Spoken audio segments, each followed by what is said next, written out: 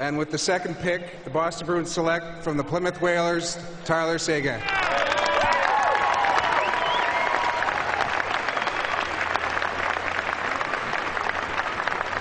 Now it's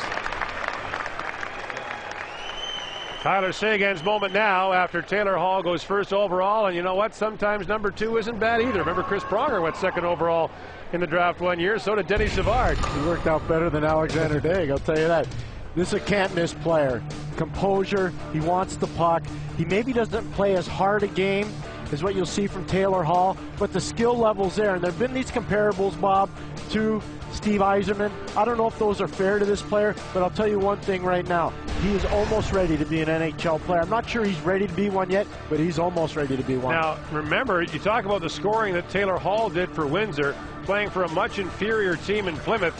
Tyler Seguin accounted for 21% of his team's goals and 47% of the goals they scored he was involved in. To your point, Pierre, he is considered more of a perimeter player, and that's sometimes used in a derogatory term in hockey. That's not the case as his parents Paul and Jackie look on. He plays more of a perimeter game. He's not careful at all, but he plays that perimeter game because he's such a good playmaker, and he holds up. He has a great change of pace. Fast, slow, pull up, find the open man, break people down, and get people to the net. A lot of coaches in the Ontario Hockey League say there's not a huge amount of difference between this player, Tyler Seguin, and Steven Stamkos. He scored 48 goals. He scored 8 more goals than Taylor Hall over the course of this year. He's got a tremendous amount of offensive ability, both as a playmaker and as a goal scorer. And what he'll do is he'll make the wingers in Boston better.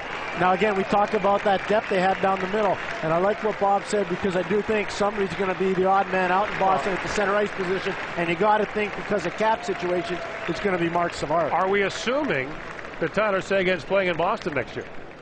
Well, he's got to make the team.